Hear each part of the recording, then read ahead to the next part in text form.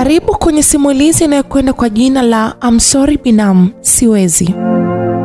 Ilikuwa ni kipindi cha likizo. Nilienda kwa shangazi yangu Arusha kumsalimia, kwani aliniambia likizo hii nifanye niende kwake kwani alikuwa kanimisi sana. Nilipofika nilifuatwa na dereva kituo cha mabasi na kuchukuliwa hadi nyumbani kwa shangazi. Nilikaribishwa hadi ndani, walikuwa dada wa nyumbani, wakaniambia nisihofu, niwe huru, kwani shangazi yako bado hajarudi, yuko kwenye biashara zake. Na watoto wake kila mmoja alikuwa na mishemishe zake, kwani shangazi yangu alikuwa na watoto 3 wa kiume, 2 na wa kike ni mmoja, ni mdogo hata kwangu. Pia sikuwa na mazoea nao kihivyo, na wajua na wao wananijua, ila hatukubahatika kukaa nyumba moja. Walikuwa watoto wakishua sana. Wa kwanza alikuwa anaitwa Nicholas, yupo chuo, na wa pili Dennis, naye pia alikuwa kaingia chuo, na mdogo wao wa kike anaitwa Daniel. Nilipelekwa chumbani kwangu, niliingizwa mizigo yangu na kisha nikaoga, kisha nilikuwa na chati na rafiki yangu Jack. Ndio rafiki yangu wa karibu sana, siri zangu zake na zake ni zangu. Nilimueleza palivyo Arusha na mazingira yake. Nilimwambia hivyo, tukawa tunapiana tu habari. Baada ya muda nilisikia hodi, ilikuwa chumbani kwangu. Niliitikia tu, ingia. Alikuwa shangazi yangu. Nilipomwona niliinuka, nikamwambia, wao shangazi yangu kipenzi. Nikamkumbatia naye alifurahi sana. Aliniuliza vipi, umeboreka? Nilichelewa kidogo, kuna watu nilikuwa na miadi nao. Nikamjibu, usijali shangazi, sikuboreka, nilikuwa na chati na rafiki yangu.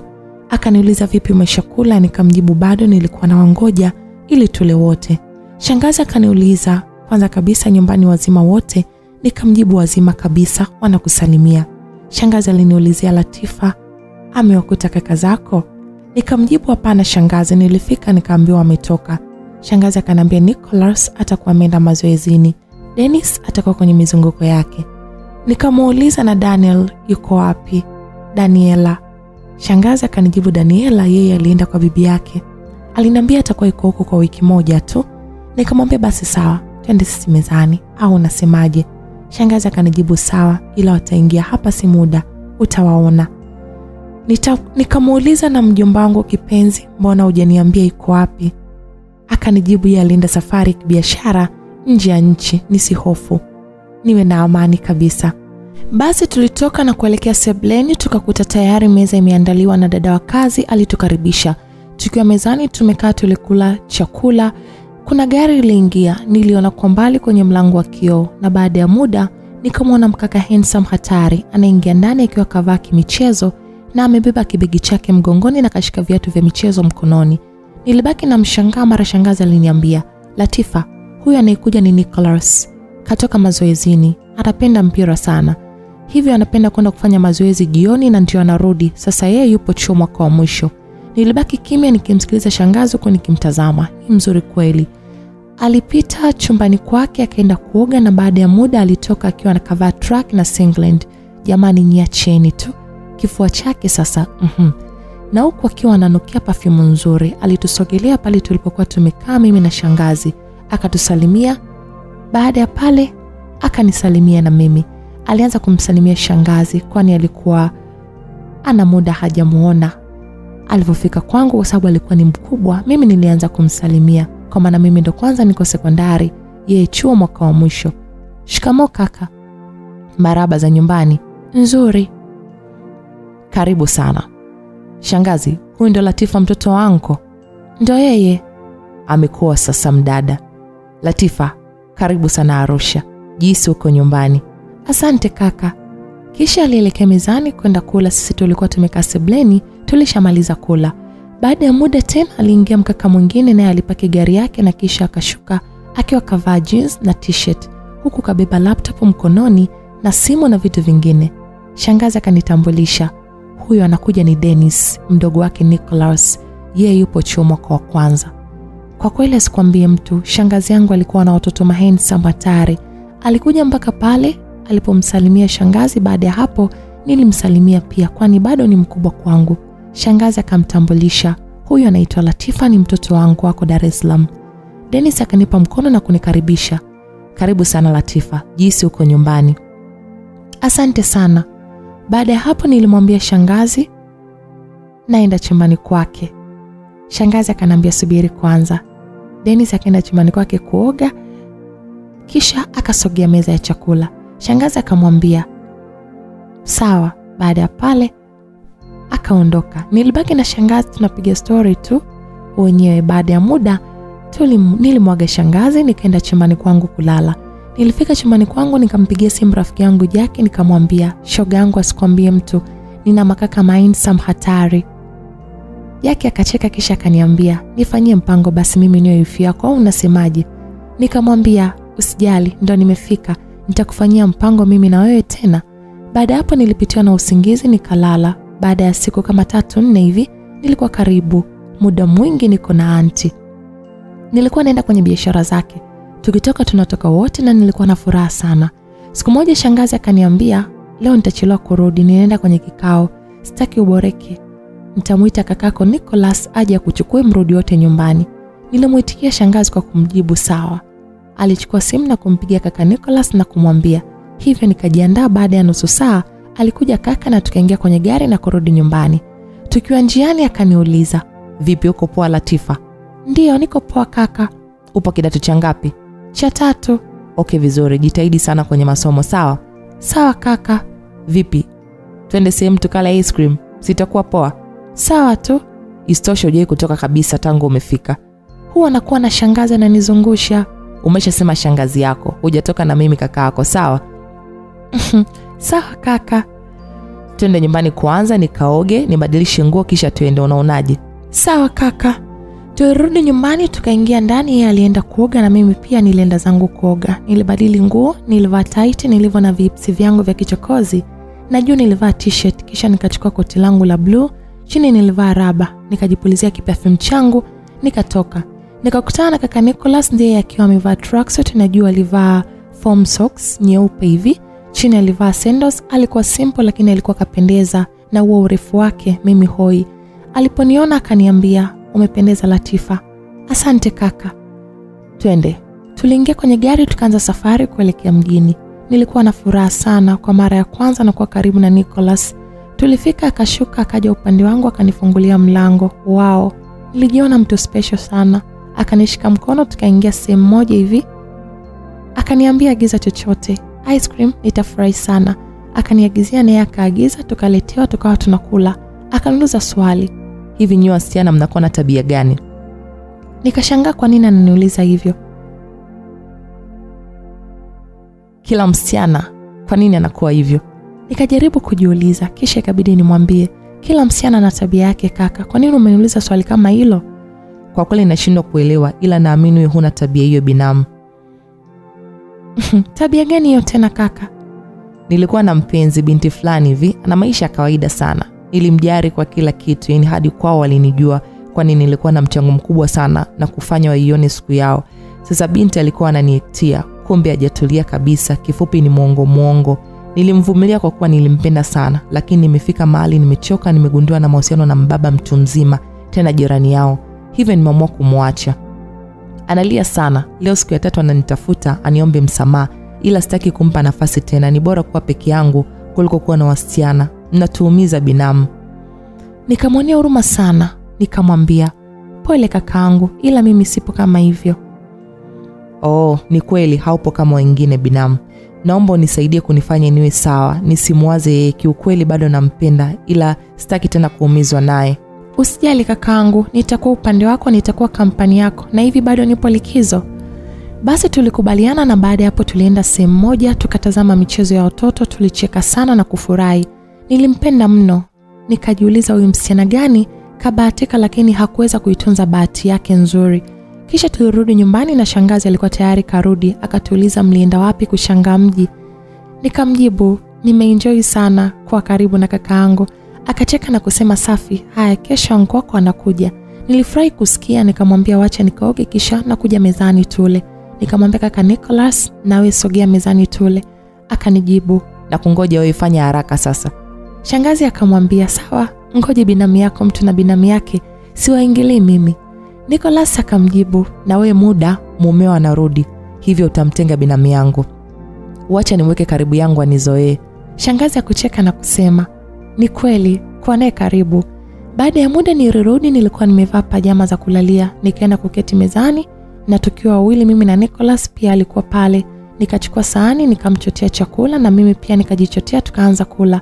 Tulikula chakula tukamaliza na baada ya hapo Nicholas aliniomba tukakae bustanini tupige story. Tukiwa wawili tulipiga story na kufurahi sana. Akachukua simu yangu na kuchukua namba yangu ya simu. Kisha baada ya hapo tuliagana na tukaenda kulala. Nikiwa chumbani alinitumia message WhatsApp na kuniambia usiku mwema kipenzi, lala unono. Nikamjibu asante na kwako pia Binamu. Nikamwekea kiemoji cha kumbusu. Alifurahi. Tukalala. Usiku ulipita mpaka kucha asubuhi. Ilifika niliamshwa na message, good morning kipenzi, tukutane kwenye meza ya chakula. Nikamjibu good morning, sawa. Niliingia bafuni nikaoga na kubadili nguo. Nilivaa pensi yangu ya jeans na singlet yangu. Nilienda hadi mezani. Akaja kuninong'oneza kuwa umependeza sana. Nilitabasamu tu. Shangazi naye alicheka na kusema, "Ni mtu na binamu yake siwaingilii." Tulikunywa chai tukamaliza, kisha tukaenda sebuleni tukiwa wote, mimi, shangazi na kaka Nicholas. Kaka Dennis yeye alikuwa busy na wenzake kujisomea. Hivyo tulipokuwa tunapiga story, muda ulisogea. Ulifika muda wa kufuata anko. Alikuwa kafika. Tuliondoka wote, mimi, shangazi na kaka Nicholas. Tulimkuta tayari kafika anko. Tulimpokea, alifurahi sana kuniona. Akanikumbatia na baada hapo tuliingia kwenye gari na kuanza safari ya kurudi nyumbani. Tulifika nyumbani tukamkaribisha mjomba na baada hapo Nicholas aliniambia kuwa naweza kutoka na yeye. Nikamjibu mjomba ndo kwanza kafika. Hata furahi. Akajibu mjomba mwenyewe, "Kuwa huru Latifa. Nenda na binamu yako. Nendeni mkaenjoy. Ukiwa na Nicholas jisi uko salama. Sawa? Haya nendeni." Tuliingia kwenye gari na kuanza safari. Nikamuuliza, "Leo tunaenda wapi kaka?" "Twende sehemu moja. Kuna bendi alafu kuna nyama choma. Vipi unapenda?" "Nyama tena? Hilo sio swali la kuuliza. Watoto wa daa tena kwa nyama. Na hisi uko daa mpaka tuwaagizie mifugo, si ndio?" "Poa, sina neno. Twende tukale nyama, tusichelewe." Tulifika, ilikuwa sehemu ya garden, muziki wa live band unapigwa na huku nyama choma inachomwa baada ya bia pembeni. Tulichukua nafasi ya kukaa na kuagiza nyama na kinywaji. Kaka aliagiza bia. Mimi niliagiza soda. Tulikula nyama sana. Kaka akanywa sana vinywaji. Akainuka kucheza muziki kidogo, nilikuwa namtazama tu. Palikuwa pazuri, eneo lilikuwa linafurahisha sana. Muda ulifika, tuliingia kwenye gari na kuanza safari ya kurudi nyumbani. Tulifika nyumbani na kupaki gari. Nikataka kushuka. Kaka kanishika mkono huku akiniambia nisishuke kwanza. Nikakaa. Alinitazama kwa muda kama robo saa hivi, kisha alinisogelea na kuninyonya romance. Nilibaki kama nimepigwa na bombowazi. Nilitulia. Kisha akili iliporudi nilimsukuma Nicholas na kufungua mlango wa gari, kisha nikakimbia ndani. Nilienda moja kwa moja chumbani kwangu. Hata hivyo watu wote walikuwa wameshaenda kulala. Nilipofika chumbani, nikofunga mlango na ufunguo. Kisha nilegemea nikiwa najiuliza kimoyomoyo, Nicholas vipi, kwani kimemkuta kipi? Nikiwa najiuliza, message ikaingia kutoka kwa kaka Nicholas. Alikuwa kaandika, "Usiku mwema kipenzi. Sio bahati mbaya, hilo nimelitoa moyoni. Hivyo sije ukasema nimelewa. La, ni ukweli." Nilishindwa kumjibu. Nilikaa kimya. Tulilala. Asubuhi ilifika. Nicholas aliamka mapema akaenda chuo. Nilioga na kujiandaa kwa ajili ya chai. Nilitoka kwenda kwenye meza ya chakula. Nilikutana na mjomba na shangazi. Tulisalimiana na baada hapo tulipata chai. Shangazi akaniuliza, "Vipi jana ulienjoy?" "Sana shangazi, nilifurahia." Mjomba naye akaniambia, "Ukirudi daa utakumbuka Arusha, sio?" Nilicheka na kuwaambia ni kweli, nitaimisi. Shangazi pia akacheka, kisha tuliendelea kupata breakfast. Baada ya kumaliza shangazi akaniuliza, "Vipi, twende wote au utabaki?" Nikamwambia tunaenda wote shangazi. Akaniambia leo hatutochelewa kurudi, mjombako yupo nyumbani. Tuliingia kwenye gari la shangazi hadi kwenye biashara zake. Tulifika, nilikuwa namsaidia kuuza. Ni biashara ya duka la nguo na mapochi, vitu na vito, cheni na hereni. Tulikuwa tunauza tunapiga story kama mtu na shoga yake. Shangazi yangu ananipenda sana. Hivyo baadaye kidogo aliniambia kuwa anaenda kuchungulia duka lingine la vitu. Hivyo aliniambia niwe huru. Alipotoka nilimpigia simu Jackie, maana usiku wa jana ulikuwa umeenda sana, sikuweza kumpigia kumpa mchapo. Nilimpigia, alipokea na kuniuliza, "Vipi kipenzi?" "Acha tu." "Niache nini sasa? Kuna nini kimetokea?" "Jana kaka Binamu alinibusu mdomoni." "Sasa umezidi. Unamwaza sana hadi unamfikiria kakubusu." "Uwe Jackie, nakwambia si utani. Ni ukweli kimetokea hivyo. kaka Binamu ana stress kaachana na mpenzi wake, sasa aliniomba nimpe company ili awe sawa. Basi itakuwa ni stress ndo maana. Msamee bure. Sasa asubuhi kutazamaje. Cha ajabu usiku huo nilipoingia chumbani alinitumia message kuwa sio bahati mbaya. Alichokifanya ni kitu kutoka moyoni. Sasa si kakako, itakuwaje afanye hivyo? Wewe acha tu, mimi na mawazo hapa siwezi kuamini. Mwanzo nilikuwa najua anatania, japokuwa ni kweli, ila kakangu handsome. Sasa ndo wako tena huyo. Wewe hujui ni kakangu huyo, nitawezaje kumtazama usoni? Lakini ni binamu, sio kaka wa tumbo moja. Binamu kinyama cha hamu. Nilichukia nikamkatia simu. Niliona kama ananichanganya. Hebu niache. Nilibaki nimeinamisha kichwa pale chini. Mara ghafla nainuka uso kwa uso kaka Nicholas. Nilizani ni mawazo tu, nikainama tena. Nilipoinuka nilimuona kasimama. Vipi? Mbona kama unatetemeka? Hapana, niko sawa kaka. Mimi sikukubusu kimakosa na kupenda kweli Latifa. Hata ukitaka kumwambia mama, nitamwambia. Hilo naweza kufanya. Hapana, usifanye hivyo. Kwani umesahau wewe ni kakaangu? Mimi ni binamu yako, hivyo wewe ni haki yangu, ni halali yangu. Kwa hilo huwezi kulikwepa. Unavidhani tutaeleweka tukiingia kwenye mahusiano? Asiyetuelewa shauri yake. Mimi ndo nimekupenda tayari. Sijui kwa kweli, sielewi nini kitakuja kutokea. Akanisogelea na kunikumbatia, na alivyo mrefu, kifua kipana alivyonikumbatia, akanificha maana mimi ni mwembamba juu, chini nimetanuka kidogo. Baada ya muda aliniachia na kuniambia kuwa nakupenda sana Latifa, usije nifanyia kama alivyonifanyia watu wengine, sawa? Hata hivyo nakuamini, huwezi kunifanyia hivyo. Wewe sio kama yeye. Nilibaki kimya, sina cha kujibu, nimepigwa na bombo wazi. Sielewi kwa kweli. Mara shangazi alifika akamuuliza, "Nicholas vipi, uko poa?" "Niko poa mama, vipi wewe?" "Niko sawa. Vipi field, utafanyia wapi? Umeshajiandaa?" "Nataka nikafanyie daa mama." "Umependa? Utaweza huo mji lakini umezoea Arusha." "Sitoshindwa, nitaweza, usihofu mamangu." "Haya, au ndo nataka umfuate Latifa?"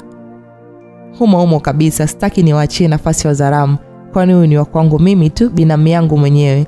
Shangazi akacheka na kujibu, "Haya sawa, nyie mtu na binamu yake siwaingilii." "Vipi Latifa? Uko sawa mama? Umekula?" "Hapana shangazi." Hadi sasa?" Nicholas, mpeleke Latifa akale, mpeleke sehemu nzuri. Fanyeni muende, mimi pia sitachelewa, nitafunga nimuwahi mume wangu. Basi tuliingia kwenye gari tukaondoka. Alinipeleka sehemu nzuri sana. Kisha akaniagizia kuku na chips na juisi ya matunda. Nilikula. Alikuwa akinitazama tu. Asikwambie mtu penzi jipya huwa ni gumu. Kila unachofanya unaona kama unakosea. Nilimaliza kula akaniambia twende sehemu tukatembee. Tuliingia kwenye gari tukaondoka, tulienda sehemu yenye garden nzuri. Niliipenda sana. Tulikaa pale na kuanza kupiga stories hapa na pale huku tunakula matunda. Muda wa kuondoka ulifika, tukaondoka kurudi nyumbani. Tulikuta wote wapo sebleni. Tuliingia tukawasalimia. Baada ya muda nilienda chumbani kwangu. Shangazi alikuja, aliniuliza chakula cha jioni. Nikamjibu nimeshiba. "Shangazi, nimetemezwa sana. Kila kitu nimekula, yani nimeshiba kabisa." Shangazi akacheka na kusema, "Haya bwana, mimi naenda chumbani kwangu." Nilimtakia usiku mwema shangazi yangu kipenzi. Muda ulienda, likizo yangu ilikuwa inafika ukingoni, hivyo siku hiyo ilikuwa ya mwisho. Kesho yake niondoke. Nilikuwa chumbani kwangu. Mara nilisikia mtu anagonga. Nikaenda kufungua, alikuwa Nicholas. Akaingia, nikamwambia, "Kaka, shangazi akijua itakuwa shida." "Haitakuwa shida, kwani kupenda vibaya?" Nilibaki kimya tu. Alikuja na mfuko, alikuwa kaniletea zawadi. Nilipokea kisha nikaweka pembeni. Alinisogelea na akanitazama kwa jicho la matamanio. Nami niliganda. Nilimtizama. Alinivuta na kuanza kunipa romance. Alininyonya kwa muda kama dakika 15, na baada hapo alinivua kinaiti dress changu. Kisha akaniweka kitandani akaanza kuninyonya chuchu. Wow, yani nilikuwa hoi. Mapigo ya moyo wangu yalikuwa yanaenda kasi sana. Kwa mara ya kwanza kaka kanigusa hadi chuchu. Nilizidiwa, nilikuwa hoi. Akasogea hadi kwa bibi, akanitoa chupi, akazamisha ulimi akaninyonya. nusu nikojoe. Nikamtoa kichwa, akainuka na kuvua pajama yake, akavua na boxer. Wao, nilimtazama kuanzia juu hadi chini. Alikuwa anavutia sana, six pack na mapaja yake misuli kama aziziki. Nikija kwenye babu ndo tayari alikuwa ameshasimama. Akaja moja kwa moja juu yangu na kuniweka vizuri mapaja na kuzamisha. Wao, alikuwa ananifanya slow motion hatari. Binamu anajua mambo. Wow. Binamu. Ni vilio tu vya kimaaba nilivyokuwa navitoa. Kaka Nicholas alikuwa naye hoi, hajielewi. Maaba yamemkumba. Alikuwa ananibusu kila sehemu, huku anaendelea kunipa ufundi wake, huku akisema, Latifa, wewe ni mtamu sana. Naomba uwe wangu wote. Usinitenge. Mimi siwezi kukaa mbali na wewe tena. Yaani wewe ndio maisha yangu. Karibu kwenye simulizi inayokwenda kwa jina la I'm Sorry Binamu, Siwezi. Mtunzi ni Sam. Simulizi hii imeandaliwa na kuletwa kwenu na Simulizi Mix, ambao anapatikana kwa simu namba 0677 062012. Msimuliaji wako ni mimi Karen Steve. Latifa, wewe ni mtamu sana. Naomba kuwa wangu wote wote. Usinitenge, mimi siwezi kukaa mbali na wewe tena.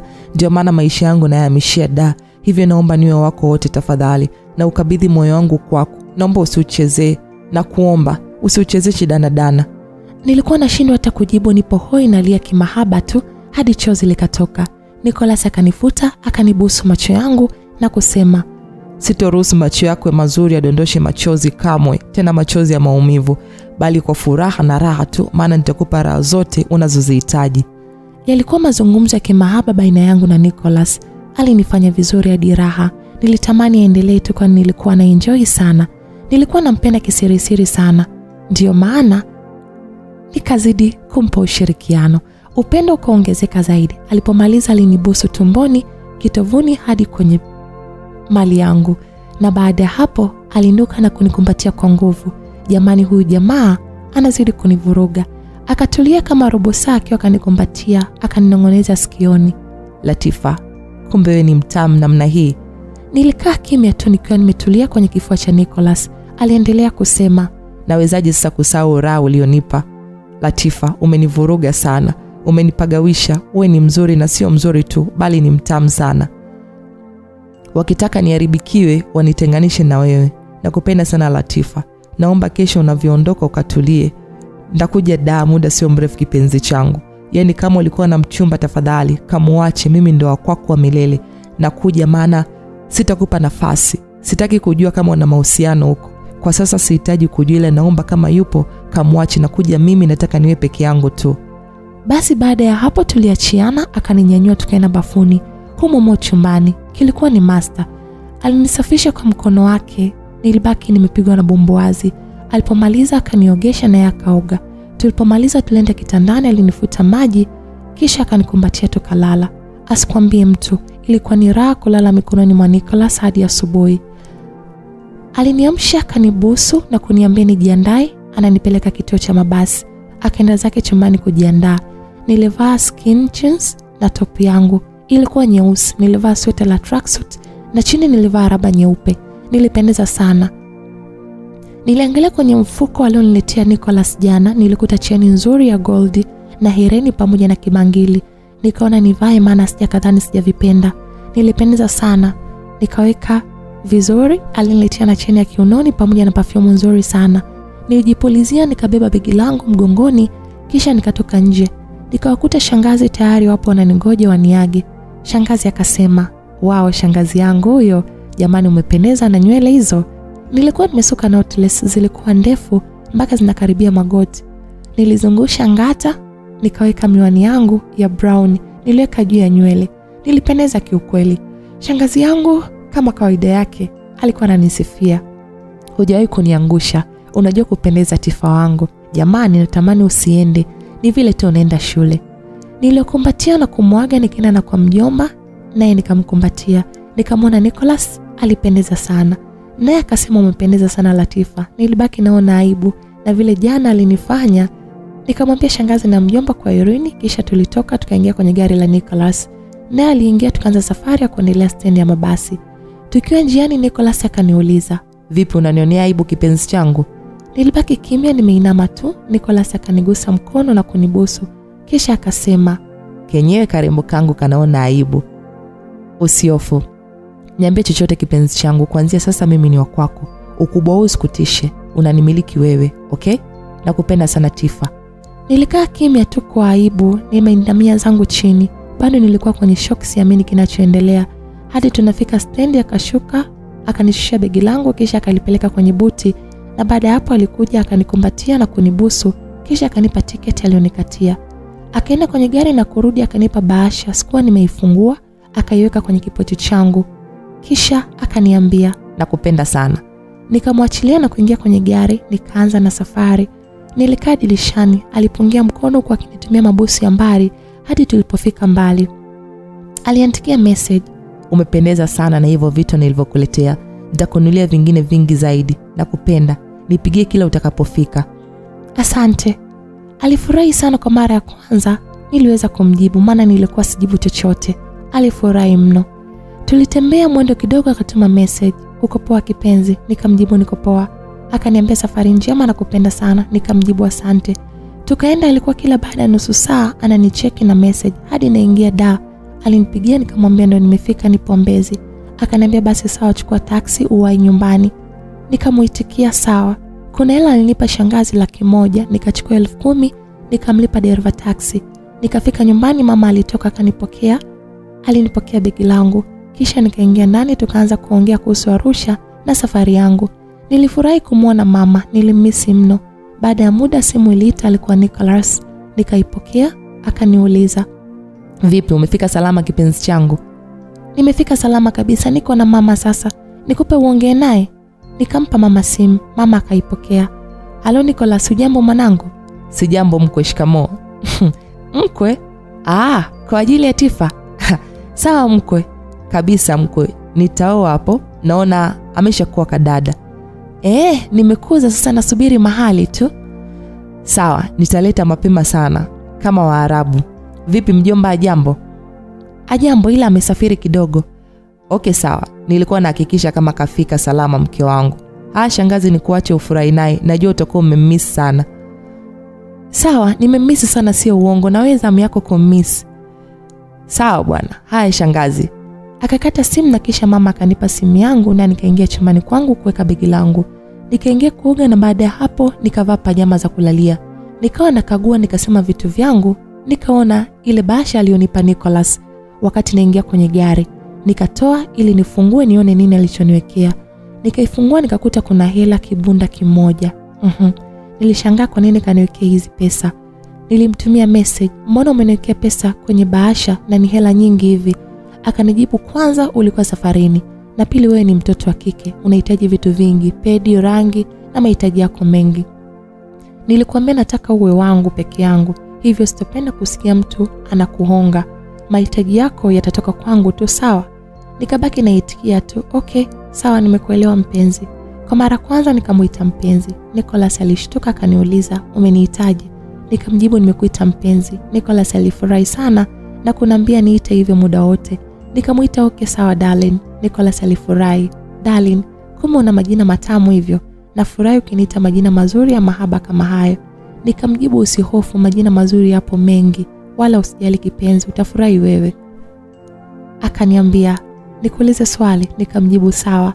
"Latifa, unanipenda?" "Ndio nakupenda Nicholas." "Kweli unanipenda? Najua umeanza kunipenda lini?" "Siku ya kwanza kabisa na kuona ulipokuwa unatoka mazoezini, nilikuwa na shangazi kwenye meza ya chakula." "Wow, mbona ukuonyesha hata ishara hata nilipokuwa karibu na wewe?" "Sio rahisi. Kwanza wewe ni mkubwa sana kwangu, na kingine sijai kuwa karibu yako, na sijui una mahusiano au la. Ni ngumu, nilikuwa najiongelesha tu mwenyewe." Nicholas alifurahi kusikia hivyo. "Kwani mtoto wa kike kuwa na aibu ndio kitu kizuri? Kuanzia sasa niambie chochote, alafu unanijua. Unajua ni kitu gani? Nikikumbuka ile show tulofanya, huwezi amini, huwa navurugwa sana. Yaani wewe ni mtamu sana. Sijai kuona mtamu kama wewe." Hapo nilikosa cha kujibu, nikabaki, kumbe ni kweli unaweza kusema na kupamba. ila ukweli ni kwamba wewe ni mtamu sana kipenzi changu. Natamani ningekujua mapema nisingepitia maumivu yoyote. Ningekujua mapema ningefurahi sana. Tuliongea muda mrefu hadi mama akaniita akaniambia chakula kiko tayari, nikitaka kula niende. Yeye anaenda kulala. Nikamwaga akaenda zake, mimi niliendelea kuongea na Nicholas hadi nilianza kusinzia. Nicholas aliniaga na kunitakia usiku mwema. Ile nakata simu nikapitia usingizi hadi nakuja kushtuka ni asubuhi kumekucha. Niliamka nikaenda bafuni nikaswaki na kuoga. Nilipotoka nikakuta message kwenye simu yangu. Good morning kutoka kwa Nicholas. Nikamjibu good morning darling. Alifurahi sana akaniaga anaenda chuo kushughulikia barua za field ili aje Dar. Nikamtakia siku njema kisha nikatoka sebleni nikamkuta mama anajiandaa atoke. Nikamuuliza, kimya kimya bila kuniaga? Sawa mama. Nilijua bado unalala. Haya mimi natoka. Utabaki hapa au tunatoka? Niko hapa stoki leo. Basi sawa. Mama aliondoka nikabaki na dada wa kazi pale nyumbani. Baada ya dakika Jackie akanipigia simu. Vipi uko nyumbani nije? Njoo nipo.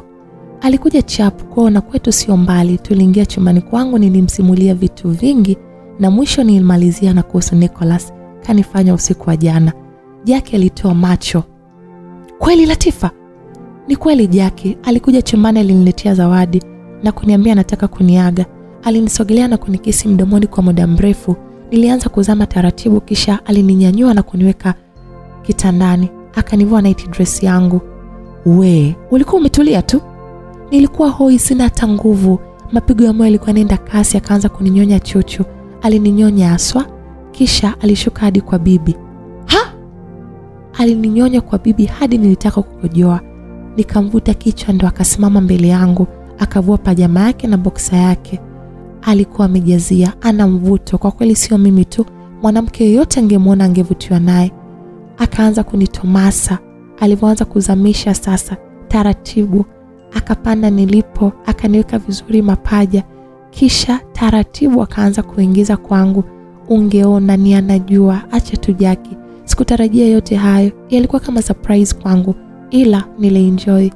Alipomaliza alinibeba akanisogeza akanipeleka bafuni akanisafisha na mkono wake kwa bibi. Asikwambie mtu huyu jamaa na mahaba kama jini.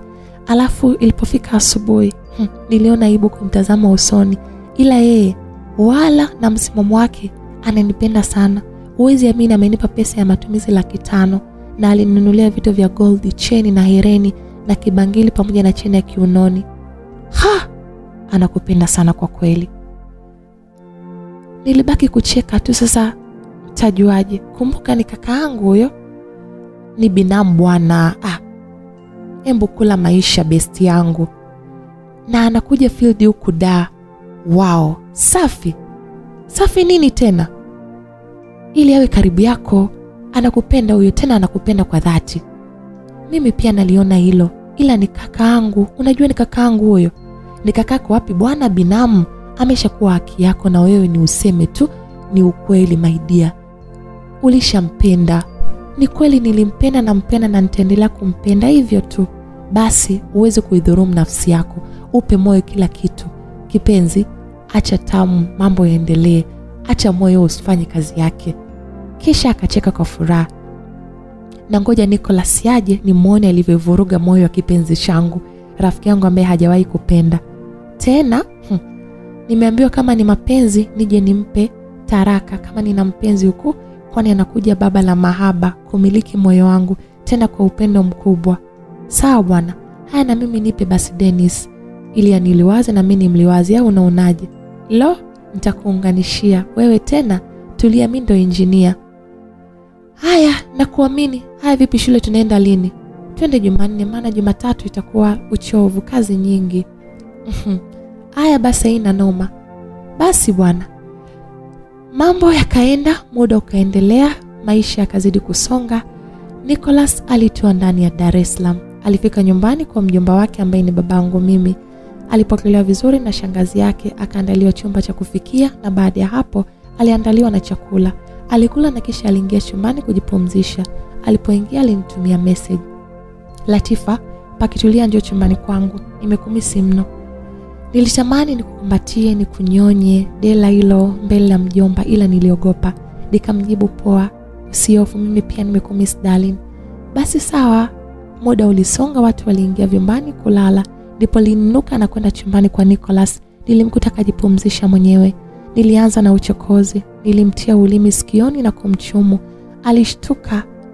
Alinishika kwa nguvu na kuniangusha kitandani. Kisha akaanza kuniyafanyia mautondo wake.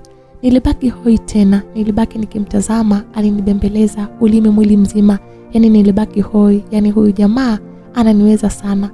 Huwa nakosaga hata nguvu ya kujisogeza. Kwa kweli huyu ni kiboko yangu. Alijua kuninyonya na kidude. Nilitulia tuli huku nikiunguruma tu, kwani nilikuwa naogopa kupaza sauti ya utamu nisije kusikiwa. Baada ya hapo alizamisha mambo yake. Nilimpa kwa staili zote. Safari hii ilikuwa ni staili ya mbuzi kagoma kwenda. Hatari, mambo yalikuwa bulbul. Nilijua kutumika.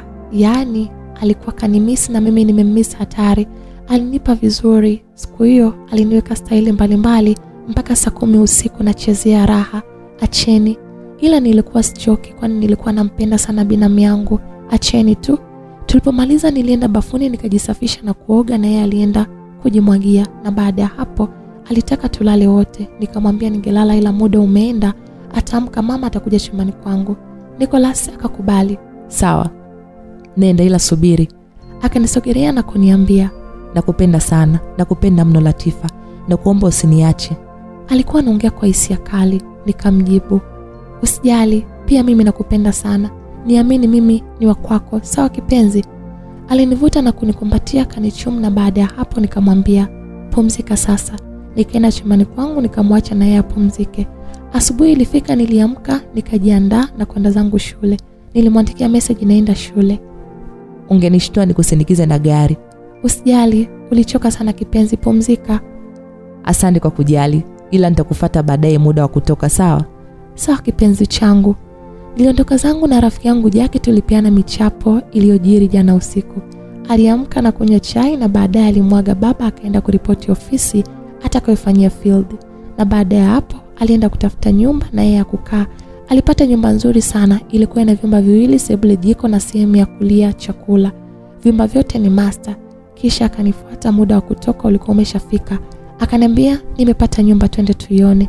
Alinipeleka. Wow, niliipenda. Ndani ya geti peke yake nilifurahi sana. Tukaanza kupapa sana. Aliniambia, nikiwa karibu yako siwezi kabisa kujizuia. Nawaza kukupa raha tu, unanitia nyege muda wote. Yani hauwishi hamu. Nakupenda Latifa. Nilibaki na tabasamu na kumtazama. Nikamuitikia, kumbe tuizindue basi nyumba, japo na kamoja tu. Akanigenesha ukutani na kuninyonya maziwa. Alininyonya, niliugumia kwa sauti ya nyege. Alizidi kubadilika, akawa amekolea. Akaninyanyua juu juu, na mimi niliweka mikono shingoni kwake. Akiwa kanizamisha, ananiparaa huku akinila denda, na huku anaendelea kunipalaa. Nimeregea ukutani juu juu. Jamani, binamu yangu anaweza. Ananifanya mpaka nachanganyikiwa. Tulimaliza na kubusiana. Sasa tukaenda kujisafisha chooni na kujimwagia maji, kisha tulivaa nguo. Akaniambia, twende nyumbani. Kesho weekend tutakuwa na nafasi. Tutaenda kununua pazia na vitu vingine. Sasa mama, nataka uchague vipendavyo, kwani hii ni nyumba yako, na funguo tutagawana. Tulirudi nyumbani, tukaingia pamoja, na mama akatuona, akaanza kututania. Naona mke na mume mmeamua kuongozana. Mkwe, nimeona nimfuate huko wasije wakaniibia mke wangu. Mama akacheka na kututania. Baada ya pale alitukaribisha na kutuandalia chakula, tukala. Akaingia ndani, akabadili nguo na akaenda kukaa sebleni.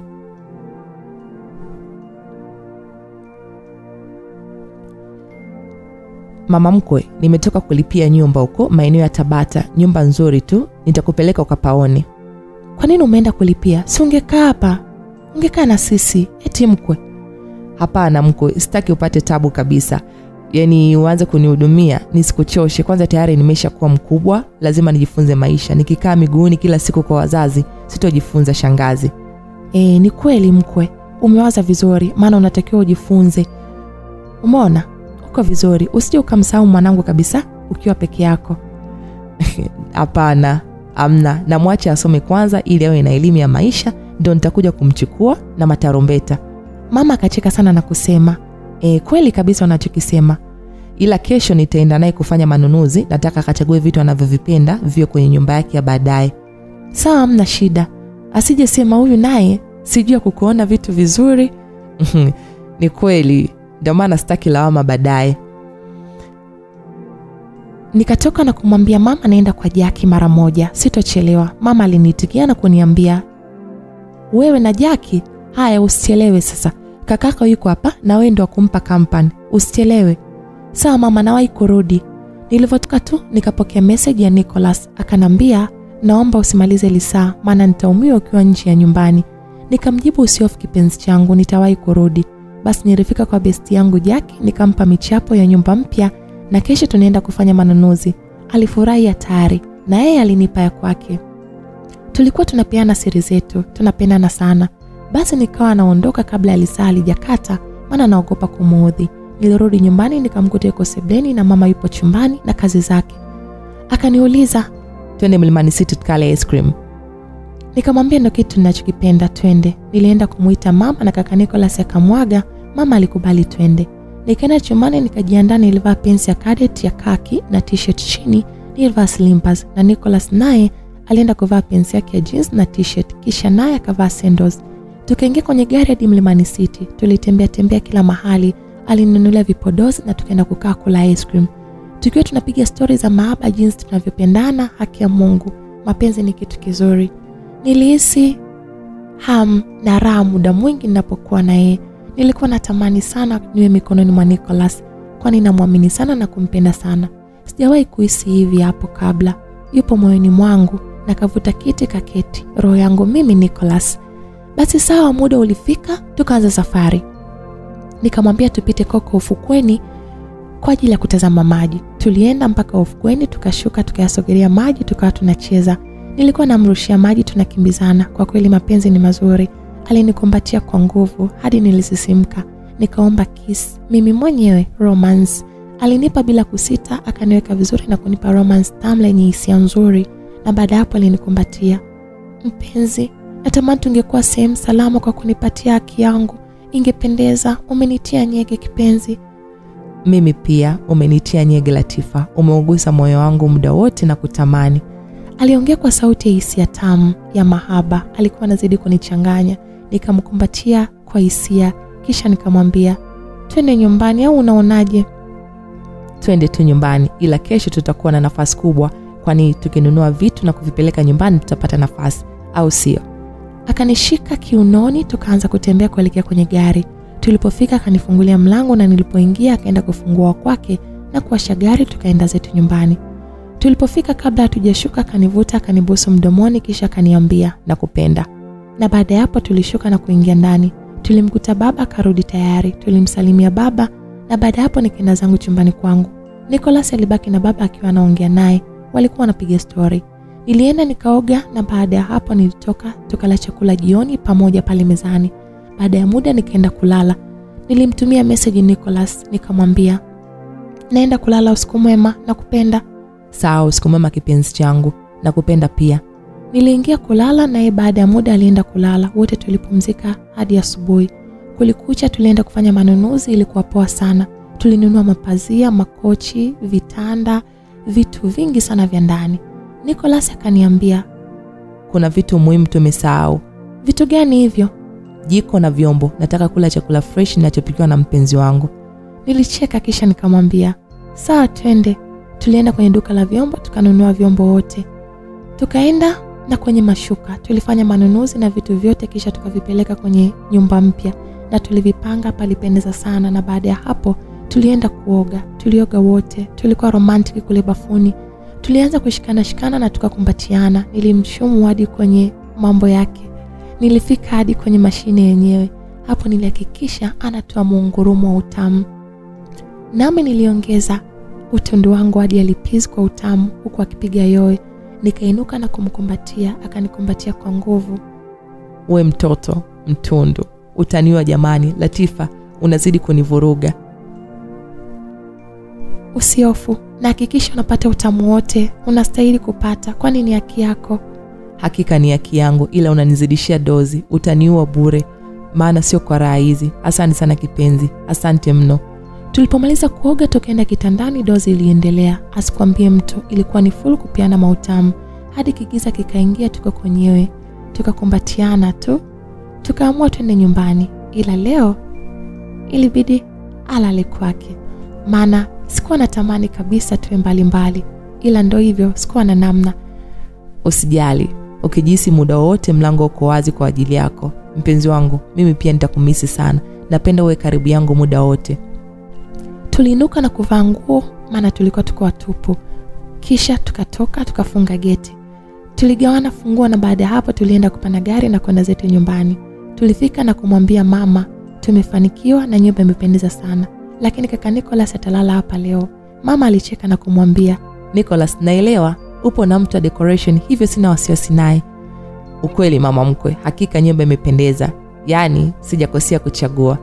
Mama alifurahi sana, kisha akatuandalia chakula na tulikula na baada ya hapo tuliendelea kuongea na kucheka. Nicholas akampigia simu mamake Arusha na kumwambia jinsi tulivyo na furaha. Akamwambia kwa tayari kashaandaa nyumba ya kukaa yeye. Hivyo kesho ataenda kwani tayari ameshaweka thamani za ndani zote.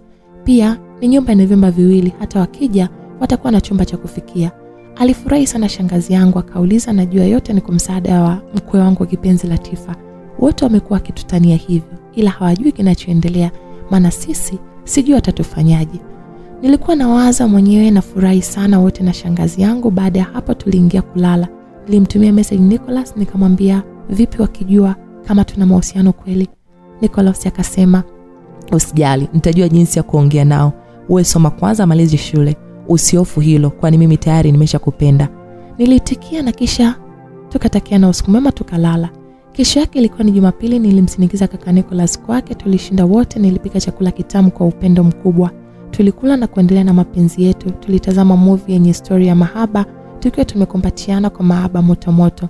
Hivyo ndivyo maisha yetu yalivyokuwa. Tulipendana sana. Kila nikipata muda na Nicholas pia akiwa anarudi kazini, tulikuwa wawili tu kama kumbi hadi nilipomaliza form 6. Na Nicholas pia aliajiriwa serikalini, Wizara ya Mambo ya Nje. Kwa chochote hakuniacha, alikuwa nami bega kwa bega hadi niliona dunia ni yangu mimi peke yangu. Muda ulikuwa umeenda, amekuwa mtu mzima. Mamake, yani shangazi, alikuwa anamuumiza kuhusu kuoa. Utawalini mwanangu? Umri unaenda mwanangu. Akiwa anamzungusha na mimi niliingia chuo, hivyo alikuwa bado ananisubiri. Mahitaji yangu yote alikuwa ananitimizia. Sasa muda ulikuwa unasonga. Shangazi akaona hapana, anaogopa. Ikabidi aje yeye mwenyewe na kadada. Alikuwa ni mtoto wa rafiki yake. Sina hili wala lile. Alifika naye nyumbani kwa Nicholas na kuanza kumshawishi mwanae kwa huyu ni binti mzuri, hana shida, mpole na ana adabu, hivyo anafaa kuwa mkeo. Nicholas alimwambia, mama unafanya nini sasa? Kwa nini uniamini? Mimi wakunitafutia mwanamke? Acha basi nitafanya mwenyewe, wala usiogope. Mimi ni mwanaume rijali, usiogope. Sawa mama? Sawa, na kuamini, wala usiwaze. Lakini nimempenda huyu binti ni mzuri. Mama, kwa nini usimpelekee Dennis kama umempenda? Nicholas, wewe ni mwanangu au sio? Unanitii siku zote. Sasa naomba ufanye utaratibu wa kumuoa huyu. Naondoka naye, ila uje upeleke posa. Mama, sijawahi hata siku moja kukupangia chochote kile. Na haya ni maisha yangu. Naomba niamue mwenyewe. Sawa, nitakuletea. Sasa kama sijampenda.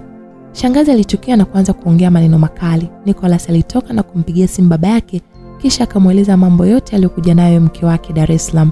Baba yake na Nicholas alichukizwa na akamwomba Nicholas amsamehe mama yake na wasiwasi wake tu, hakuna lolote. Hivyo Nicholas alimwomba baba yake ampigie mama yake na azungumze naye kisha awe na amani. Baada ya muda shangazi alipokea simu kutoka kwa mumewe. Hivyo alitulizwa na kuambiwa tumpe nafasi kijana wetu na tumwamini. Baada ya siku kadhaa aliamua kuondoka na yule mdada. Niliogopa mno kumpoteza kipenzi changu la azizi nyongo mkali ya lini. Nilijifanya kumnunia Nicholas, nikamwambia, Nicholas, endelea tu na maisha yako. Mama yako tayari ameshakuletea mchumba. Kweli imeniuma mno. Nicholas alikuwa ananibembeleza. Tulia, siwezi kukubali. Mimi tayari nimekupenda wewe. Siwezi kukubali hata kwa kuchinjwa. Kwanza mimi ni dada yako. Naomba mkubali tu mchumba uliotafutiwa na shangazi. Nicholas alichukia. Iwe isiwe, siwezi kukuacha mimi nawe hadi kifo kitakapotutenganisha. Hakuna kaka wala udada, nimeshasema. Nikajifanya kama vile sijui nini. Tutaona, maana najua utaniumiza tu. Muda ndo huu, utaniumiza. Hapana, siwezi kukuumiza mimi. Wewe ndo utakayeniumiza mimi. Kwa jinsi ninavyokupenda, nikikuumiza ni sawa nimejiumiza mwenyewe. Nilikata simu ili nimuone atavurugwa kiasi gani. Acha tu, alikuwa kama mtoto mdogo msumbufu. Alikuja hadi nyumbani, nikasema huyu anaweza kumwambia mama. Nilitoka na kumuwai nikamwambia tutazungumza baadaye. Siondoki hadi tuzungumze. Au niongee na mjomba. Siwezi kukupoteza. Nitapotea na mimi. Niliogopa maneno yake kwa kuwa hayupo tayari kunipoteza na kujizuia kuwa sijui itakuwaje. Maana ni kama tumekalia upanga wenye ncha kali. Maana sijui atatuelewa wazazi na ndugu. Niliona nitoke nikaona ni naye. Nilimkuta alikuwa amepaki gari nje ya geti letu. Hivyo nilipofungua tu akanikimbilia na kunikumbatia kwa nguvu huku akitokwa na machozi. Nilimtuliza, lakini mimi pia nilikuwa na huzuni. Nikamwambia tulia, twende sehemu ya ufukwe wa bahari, tutakuwa sawa. Aliendesha gari hadi ufukweni. Tulipofika tulishuka na kusogea karibu ya maji. Tulianza kuongea kwa hali ya utulivu kabisa. Nilimwambia, mimi naumia sana, ila nafikiria hatima yetu mpenzi wangu. Siwezi kukaa mbali na wewe. Nahisi nitakufa, maana niliingia katika ulimwengu wa mapenzi. Sasa siwezi hata kukusahau. Sijui watanielewa au kama hawatoelewa, sijui tutafanyaje. Yaani sitaki kabisa kusikia chochote. Mimi nitakufa, maisha yangu ni yako, moyo wangu ni wako. Moyo wangu unadunda kwa ajili yako. Sipo tayari kukabiliana na maumivu. Siwezi kabisa, hata wakishindwa kutuelewa. Tutatoroka, twende mbali. Ikiwezekana tutahama kabisa nchi. Sawa, kama ndo wazo wako, lakini tuongee nao kwanza. Basi sawa. Muda ulifika. Nilipokuwa nimemaliza na chuo, alitoka Nicholas na kwenda kwa mjomba Arusha kwa baba yake. Aliomba kuzungumza naye. Alikubali, akakaa naye na kuanza kumwambia, baba, nimempata mwenza wangu wa maisha. Naomba kwa upande wangu unisupport niweze kufanikisha safari hii. Yaani nakuomba baba, naomba nihakikishie kwamba utanisaidia niweze kufunga naye ndoa. Hongera sana mwanangu, ni habari njema sana. Tumshirikishe mama yako. Subiri kwanza baba, usiwe na haraka. Je, umeshamjua ni msichana gani mwenyewe anayemzungumzia? Kwani ni nani huyo msichana? Ni Latifa baba. Nimekufa nimeoza, siwezi, yani sijijui kabisa. Nampenda kuliko kitu kingine chochote hapa duniani. Ninachoomba uwe upande wangu. Usinione wa ajabu, najua huyu ni ndugu yangu, Binamu, ila ndo nimeshampenda.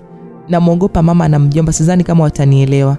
Mjomba alibaki kadua, hawezi hata kuongea maana Nicholas alishamaliza. Alichoongea, kupenda sio kibaya mwanangu, ila pagumu hapo kumpenda dada yako. Ngoja nitajaribu kumshawishi, ila sijui, ni ngumu sana mwanangu. Nicholas alinuka na kumkumbatia baba yake na kumwambia, na kuamini sana, huwezi kuniangusha. Ni kweli, unaniamini, ila hili limekaa vibaya sana mwanangu. Basi alipomaliza Nicholas alipumzika siku 2 na kuamua kurudi Dar es Salaam. Siku moja mjomba aliongea na shangazi kuhusu sisi kupendana. Shangazi alichanganyikiwa. Alimpigia simu Nicholas na kumuuliza, niliyosikia kwa babako ni kweli unampenda Latifa? Ndiyo mama, sijai kupenda kama ninavyompenda Latifa. Naomba mama nielewe. Kwani umesahau kuwa ni dadako? Tena ni mdogo wako? Nilisubiri ya kuwe mkubwa, kashamaliza chuo, yupo field. Naomba ruhusa yenu mama. Ongea na kaka yako. Shangazi alikasirika na kukata simu. Kisha akanipigia kwangu. Halo Latifa. Halo shangazi, shikamoo. Maraba, naomba uniambie kweli kuhusu wewe na Nicholas. Nilibaki kimya maana nilikuwa najiuliza nitamwambia nini shangazi yangu. Latifa, una mahusiano na Nicholas? Nilishindwa kuongea, nilikaa tena kimya. Hayo mahusiano yameanza lini? Nilikaa kimya kwa muda kisha nilimjibu. Ni muda mrefu sasa shangazi, tangu nilipokuwa niko kwa Arusha kwa mara ya kwanza. Kwani mmesahau kuwa nyinyi ni ndugu, kaka na dada? Mnaviona mko sahihi kweli? Na je, watu watatuonaje familia yetu? Latifa, wewe ni mtoto wa kike. Hebu jaribu kuelewa, umetufedhesha sisi ukoo wako. Nilikuwa kimya tu namsikiliza, kisha alisema, naomba uvunje uhusiano mara moja na ukae mbali sana na Nicholas. Sawa shangazi. Na kutumia pesa ya kutosha, uondoke uende mbali ukafanye field. Umfanye Nicholas asahau kabisa kuhusu wewe. Fanya hivyo mara moja kwa kuokoa familia isiingie kwenye hii aibu. Sawa shangazi. Na ukiondoka naomba asijue unakoenda wala asiwe na mawasiliano na wewe. Sawa? Sawa shangazi. Nilitikia kisha nikakata simu. Nililia sana siku hiyo. Nilikuwa na huzuni sana. Baada ya hapo nilienda kuongea na baba na mama na kuwaambia kuwa mimi naomba niende kufanya field Mtwara na naomba nikienda msimwambie Nicholas wapi nipo. Sitaki ajue. Kisha waliniitikia. Nikaenda zangu chumbani na kulala. Baada ya siku 2-3 nilituma maombi kufanya field Mtwara, nilikubaliwa. Nikaanza kujiandaa bila Nicholas kujua. Siku ilipofika niliondoka hata sikumjulisha shangazi kuwa naondoka. Nilifika Mtwara na kuanza field. Nilipanga chumba kimoja na kuanza maisha ya upweke. Nilivunja laini zangu zote mawasiliano na ndugu zangu na mama yangu pamoja na baba. Walikaa kama siku 3 hawanipati. Wote walipatwa na wasiwasi. Nicholas aliona aje nyumbani kwa ajili ya kuniulizia. Alipofika nyumbani nao akamuuliza, kwani mwasiliana na Latifa? Maana patikani kwenye simu. Baba, mbona mimi pia nilijua yuko busy na hiyo field. Sasa naona leo ni siku ya 3 simpati. Kuna tatizo? Oh, samani Nicholas. Latifa alienda Mtwara kufanya field. Sasa sijui maana alibadilisha mawazo ya kufanya field yake hapa. Alikuwa na huzuni sana. Na alituomba tusikujulishe kuwa anaenda Mtwara kufanya field. Sasa cha ajabu hapatikani hadi sasa. Na yani tunaogopa kwa sababu kwa tunayemjua. Kwani Nicholas unaogopa na Latifa mpaka ifike huko? Nicholas alihuzunika kusikia hivyo. Alishaelewa nani kafanya hivyo. Alinama chini kwa muda kisha akainuka na kumwambia, mjomba, tusamehe sana mimi na Latifa. Kwa nini? Mbona unaomba msamaha? Nicholas akamwambia, mjomba, tumekuwa kwenye uhusiano wa kimapenzi kwa muda sana na tulikuwa tuna malengo makubwa sana juu ya uhusiano wetu. Nilipanga kuwa nitazungumza na nyie muda ukifika. Nilikuwa na ngoja Latifa amalize masomo yake. Sasa nilienda kuzungumza kwanza na wazazi wangu, ila mapokeo yamekuwa tofauti kwa upande wa mama. Na aliniomba niache mara moja. Na nafikiri kuwa mama atakuwa amempigia na Latifa na kumkosesha Yorana hata kumwambia aende mbali sana ili tuvunje uhusiano. Mjomba alikaa kimya kwa muda, alinamisha kichwa. Shangazi akaniuliza, kwa nini mmeamua kufanya hivyo? Hamkukumbuka kuwa nyie ni kaka na dada? Au kwa vile vilivyokuwa na watania ndio mkaona mpite umo? Sasa mwanangu Nicholas, tunafanyaje? Yaani tunahakisha tunampata Latifa kwa sasa. Hayo mengine sio muhimu. Mwanangu wa pekee, sina mtoto mwingine. Unajua sasa yuko wapi? Yupo anafanya nini? Je, kama anaumwa nani atamsaidia? Ni kweli mjomba, nami pia nina wasiwasi tangu mliponiambia yupo Mtwara. Sasa mjomba, tunaanzia wapi? Nielekeze. Sijajua, nilidhani angefika Mtwara angeniambia kila kitu, ila aliondoka na kukata mawasiliano yake na sisi. Ila najua yupo Masasi mjini. Sasa ofisi ndo bado sijajua. Najua yupo serikalini. Baba, naomba niende nikamtafute. Nitakupa majibu kesho asubuhi. Naenda Masasi huko Mtwara. Baba alikubaliana na kumwambia, fanya hivyo, mtafute umpate. Nicholas aliwaaga na kwenda kwake, kisha alijiandaa na kulala. Asubuhi alianza safari ya kuja Mtwara. Huku nyuma mamake na Nicholas alimpigia kaka yake ambaye ni baba yangu mimi na kumuuliza, una shida gani naye? Kaka, sikiliza. Hivi umemwambia kabisa Latifa atoroke nyumbani na laini zote hapatikani? Mwanangu kavunja uhusiano na sisi kwa ajili yako. Dada, unajua matatizo huwa yatatuliwa kwa kukimbiwa. Umemdanganya mtoto akimbie. Ona sasa, kaona avunje uhusiano hadi na familia. Unafahamu kuwa sina mtoto mimi zaidi yake. Wewe una watoto 3, mimi mmoja, huyo kama dawa. Na ndio umemdanganya sasa. Hata akipata na tatizo huko alipo, nani atamjulisha? Nani atamsaidia? Tulipaswa kujadili hili tatizo wote kama wazazi. Kwani uone kama hilo ni tatizo kubwa kwetu na aibu kubwa kaka? Ulipaswa kujadili hili na sio kumfanya akimbie. Tena anikimbie mimi baba yake. Shangazi aliendelea kujitetea yeye mwenyewe. Baba aliomba ongea na shemeji yake. Aliongea na mwisho walifika mwafaka kuwa wanatungoja ili tuje tujadili wote. Nicholas alifika Masasi na kuanza kunitafuta. Alizunguka pale ofisi zote za serikali na hatimaye siku ya 3 alinipata. Alinikuta ofisini kwangu niko busy na kazi zangu. Alinishtua sana. Nilitamani kumrukia kwa furaha sana. Nilimisi mno. Nilijitahidi kujikaza wapi. Aliponisogelea niliinuka na kumkumbatia kwa nguvu huku nikilia kwa kwikwi. Nicholas pia alikuwa na shauku kubwa sana alivyoniona. Akanifuta machozi na kuniambia nitulie. Kisha akanisubiri nikamaliza kazi zangu na baada ya hapo tulienda wote nyumbani kwangu nilipopanga. Tulipofika kwa shauku kubwa pale mlangoni tulianza kiss la romance na baada ya hapo Nicholas alininyanyua hadi kitandani. Alinivua nguo huku akiwa na shauku kubwa sana na mimi. Alipomaliza kunivua nguo zangu, alivua na zake. Tukaendelea hapa na pale, alininyonya na kunitomasa kila mahali hadi kwenye nyonyo. Kisha alipiga magoti, akachomeka. Nicholas wangu, asante. Nimekumisi sana. Sauti tamu za kimahaba ndo zilikuwa zinatoka. Tuliendelea kufanya. Siku hiyo ilikuwa ni nzuri sana. Nilimkumbuka sana. Nilimwambia I'm sorry Binamu, siwezi kuishi bila wewe. Nicholas naye akanijibu, mimi pia kipenzi changu.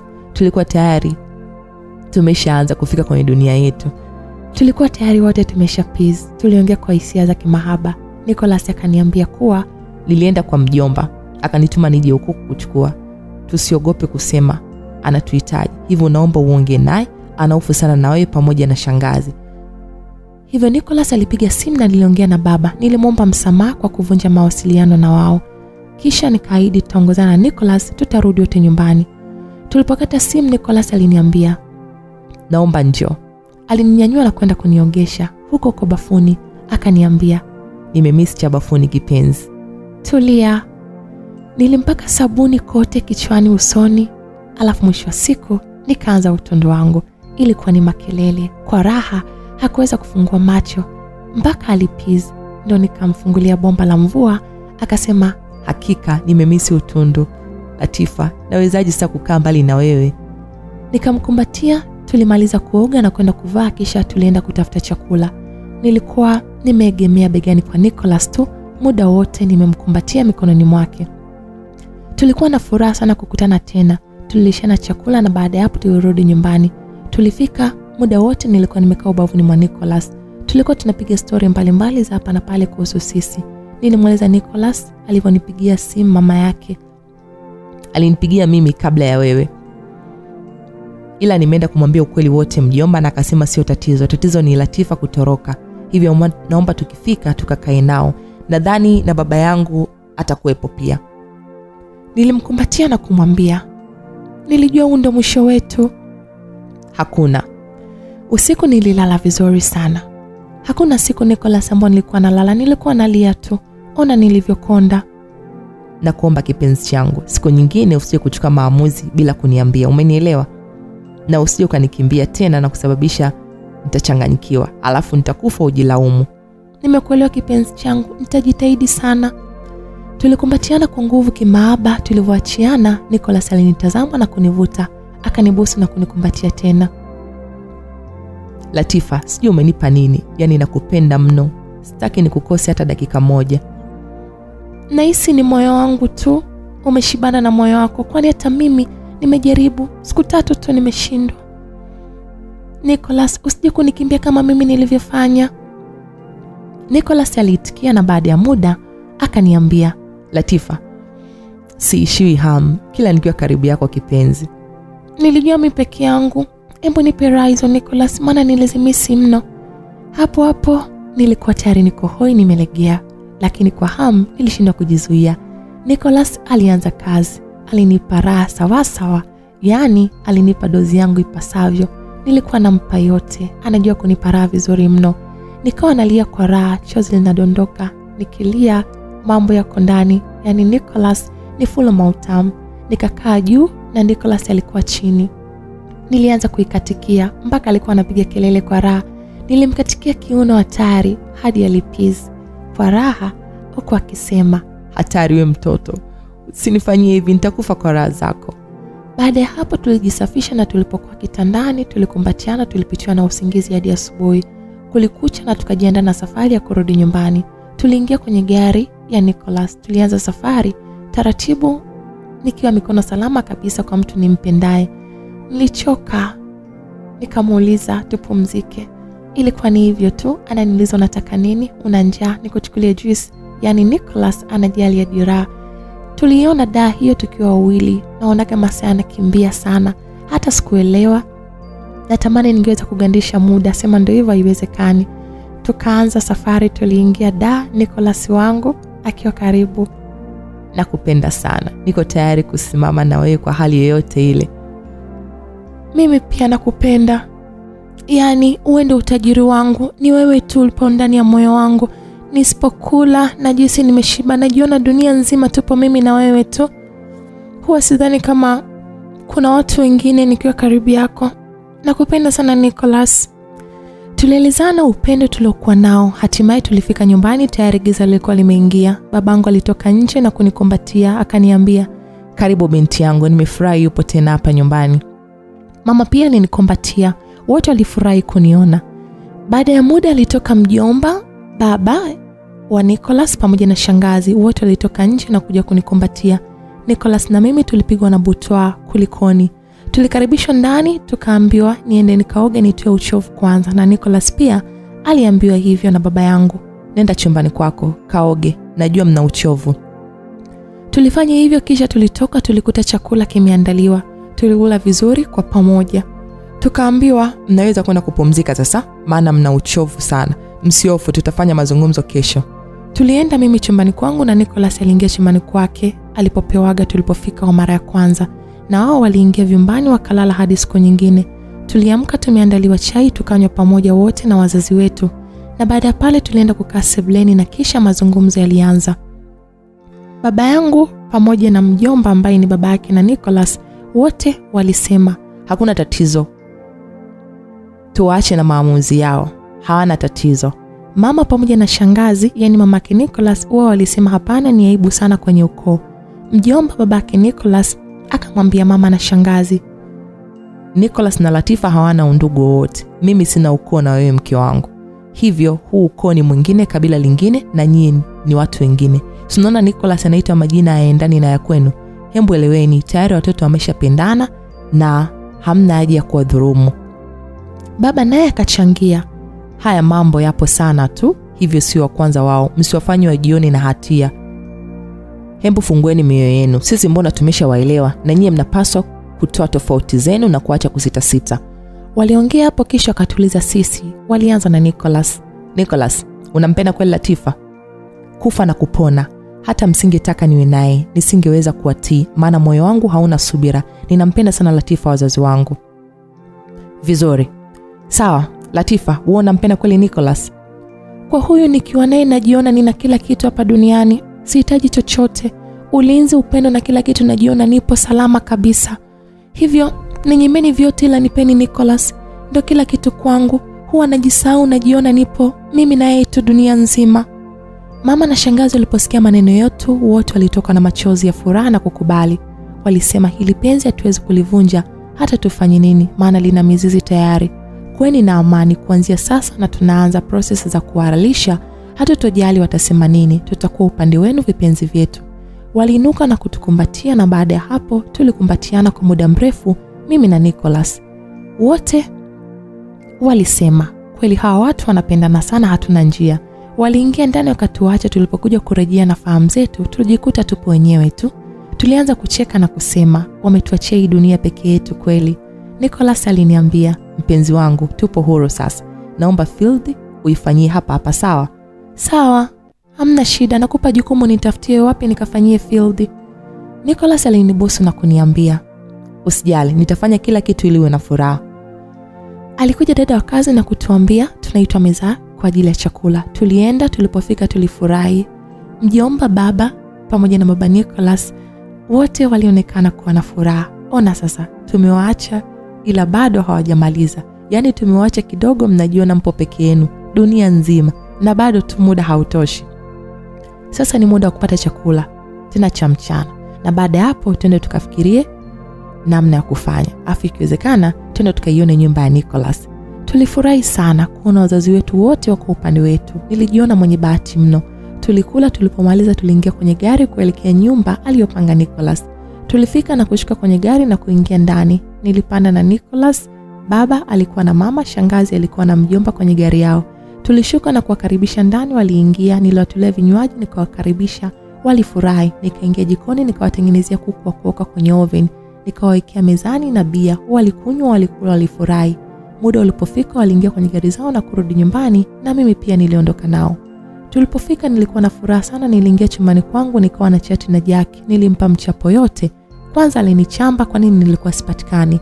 Nilimhadithia, "Kwa nini unachukua maamuzi bila kunishirikisha japo mimi?" Nilimwomba msamaha yakaisha. Baada ya hapo nilimhadithia mipango yetu yote hapo nyumbani inavyoendelea. Alifurahi sana na akaniambia hataki kukosa, atakuja. Basi tulilala, mambo yalienda hivyo. Kulikucha maandalizi ya kuhakikisha tunafunga ndoa yalianza. Nilienda kununuliwa gauni na vito pamoja na viatu. Nicholas naye alitafutiwa suti na viatu. Baada ya wiki moja tulienda kanisani kufunga ndoa. Kila mtu alifurahi sana. Nilibatizwa, nikapewa jina la Naomi. Tulifurahi mno. Baada ya ndoa tulienda ukumbini, tulifurahi sana. Kiukweli nilimkumbatia mume wangu Nicholas na kumwambia, I'm sorry Nicholas, siwezi kukaa mbali na wewe. Watu walicheka. Siku iliisha. Baada ya mwezi nilikuwa mjamzito. Mama na shangazi wote walikuwa wanagombea kunihudumia. Tulicheka sana mimi na Nicholas. Basi niliwaambia kwa kuwa tumenunua nyumba tena ya ghorofa, ina vyumba vingi, mje wote mnijali hadi nitakapojifungua. Walikuja, tulikuwa na furaha mno. Huwezi amini, walitupenda sana. Nicholas aliniambia, sasa mke wangu hao wazee wataondoka lini nijiachie na mke wangu jamani? Nilicheka nikamwambia, kwani unakuzuia nini? Twende chumbani. Tulipoanza tu kula mautamu, hapo hapo uchungu linishika. Nicholas alivaa haraka haraka huku akiniuliza, vipi? Mtoto anakuja. Nicholas alicheka, huyu mtoto naye ana kiherehere, mimi nataka kula mautamu, yeye ndo anakuja. Huku anafanya haraka haraka akanibeba na kina mama aliwaambia. Wote tuliongozana hospitali. Mambo yalikuwa tayari. Tulienda hadi hospitali. Nilifanikiwa kujifungua mtoto wa kike. Familia yote ilifurahi mno, wakasema aitwe Happy. Niliona ni kweli Happy. Baba na mjomba nao walifika. Alikuja shemeji yangu Dennis na Daniela, dadake na Nicholas, na alifurahi kuitwa auntie, akambeba. Tuliruhusiwa kurudi nyumbani. Nyumba ilijaa wageni. Niliajiri wadada 3, walikuwa wachapakazi, nyumba safi muda wote. Tulifurahi kwa kweli. Nicholas alifurahi sana. Nikamwambia nakupenda sana Nicholas wangu.